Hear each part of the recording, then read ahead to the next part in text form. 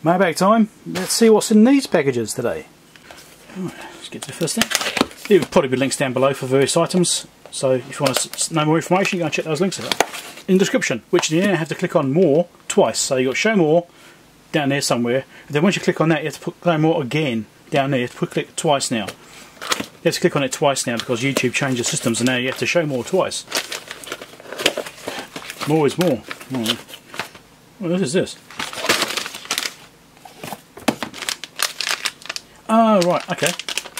Excellent. It's a little DC filter. So what you do is you put DC in one side and you get DC out the other side, and it's been filtered through these inductors with these capacitors as well. This is used to try and get rid of noise from like switching power supplies and stuff like that.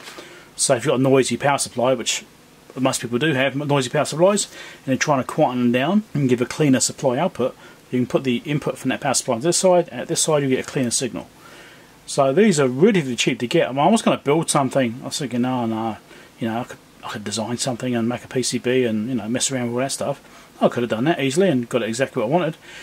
Or I could just buy some pre-made boards off AliExpress, which is what these are. Yeah, I bought another one previously which is different, but this is the one I wanted to use, is this one, because this can take, I think it was 3 amps or 5 amps or something like that. I can't remember exactly now. But I've got a whole bunch of these little switching power supplies, like the one which is running my camera right now. That's actually quite a noisy power supply. I've got lots of ferrites on the output cables from that to try and quieten it down. Lots of EMI and RFI coming off that cable and off the actual camera. And also my lighting as well is also really bad for emitting noise.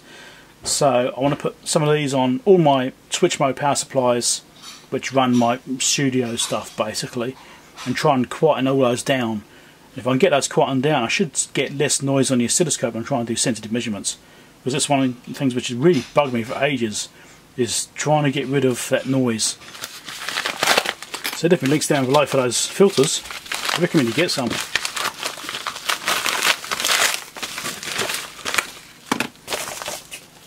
Alright, okay.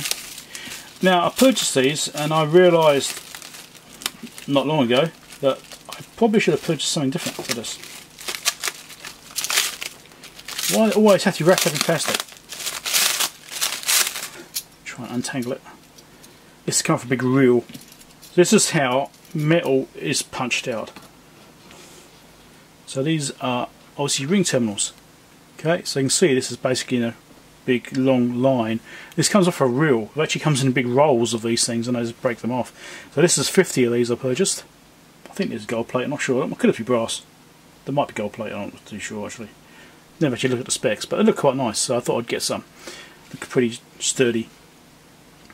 So how do they actually make these? So it's basically on a big roll, big coil of flat metal, right? So it's like a metal bar, right? Flat metal, but it's usually quite thin. You know, the thickness of this, whether that is probably 1 millimetre or so, I suppose.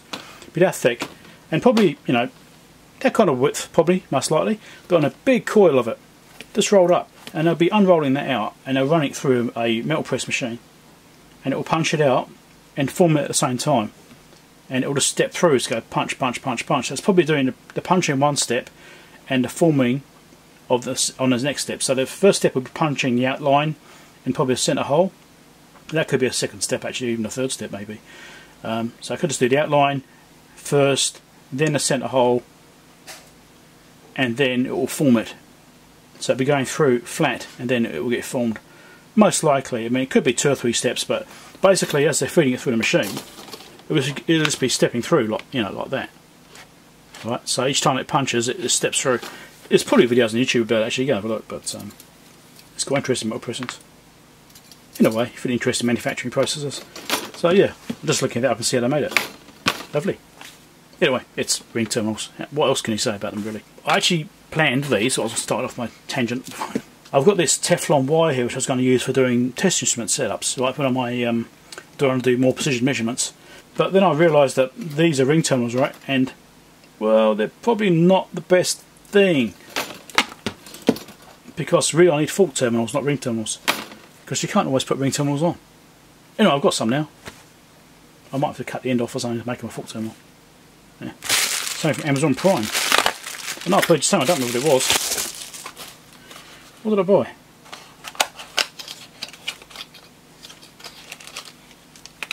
Oh, no, but okay.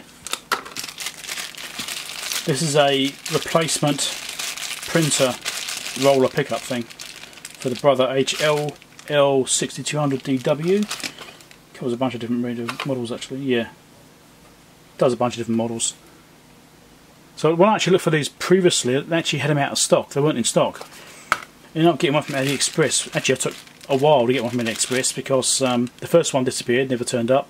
And I purchased another one, which did turn up eventually. It took about 2 or 3 months before it actually arrived, if I remember rightly.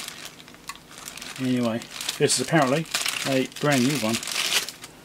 So this is the actual pickup roller, which looks fine, and this is the pad which goes into the side. So basically the roller works against the pad inside the printer to pick up bits of paper. Anyway, so yeah, so I've got brand new ones, excellent, because the pad on the printer I've got now is looking quite worn. We have had some times where it doesn't pick up the paper nicely. I've cleaned it with IPA and that sort of stuff, and it's been behaving since then, but I can see that it's getting worn. And I did buy one of these already, but I always like to have a spare. So once I've used that one, I still need to have another one to use in another couple of years' time, because it's a really good printer. It works really well, so I want to keep the thing going. So pickup rollers. Also, don't forget to click like and subscribe if you haven't been here before. Want to subscribe and see my other videos. Obviously not just Mailbag videos, but I do lots of other things too. Electronic repairs, things like that. I think people generally like. Well, it's in here somewhere.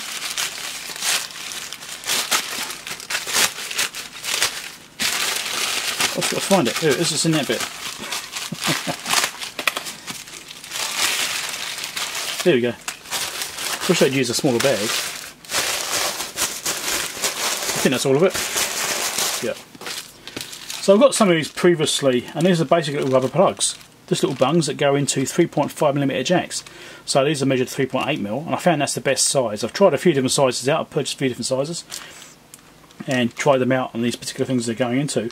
And they're for 3.5mm audio jack basically, but it's actually being used as a digital signal control line. This 3.8mm size works really well for those, to plug those up. So if you want to try and keep them clean, or you know, just stop dirt getting into them when they're not being used, this sort of stuff, then these things, 3.8mm. Now we've got this big beast. I'm not quite sure what's in this one. It could be hard to get into too because of the tape on it everywhere. Let's see. 2 hours later. It's even taped on there too. Awesome. 1 eternity later. It's an instrument case. Okay, foam lines, got a foam topping in here, and it's got this mesh which it's got like a pre-cut. See that kind of lasered slots inside it? You see that? And you basically just cut it out to the shape you want. Now this one removable, it is. Bottom line's done the same, yes it is. Also removable. We've got a thinner section here as well. So it means you can just customise this to suit whatever equipment you want to put into it. Is the top one glued in?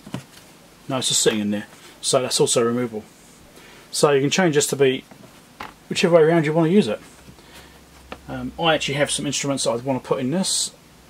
I'm hoping I can get 6 in here. I don't know if I can get 6 in here yet or not. In theory I should be able to. The sizing was quite close. I did try and get 6 in. I think it will just go. So it's got this lip around here that goes into this channel on this side, but there's no rubber seal in it, so it's not actually waterproof. There's no rubber seal in there. So I wasn't too worried about waterproof anyway. It's the sort of thing I would not keep in the rain anyway, so it wouldn't really matter. If you really wanted to, I suppose you could get some kind of rubber strip or something and put it in there. Use that, because they're not really too worried. It feels like quite a nice case actually. Nice and robust clamps. I purchased some other ones before which were like a skinny, long, skinny version. Not this particular style, but different style. And those have been okay, but they weren't the best build quality. They're quite flimsy, and they did have like a water resistant rating on them, because they do have rubber seals on them. But because they aren't actually that thick, the plastic's quite thin on it, means that they tend to bend slightly, and so you don't actually get water resistance on them at all, really. But they were quite a nice case. I'm still using them now. Still fine. But they were cheap. This was not cheap. I think it was about 50 or 60 bucks, this thing, something like that. And it's got this thing here, I've no idea what that's for. Is that a vent?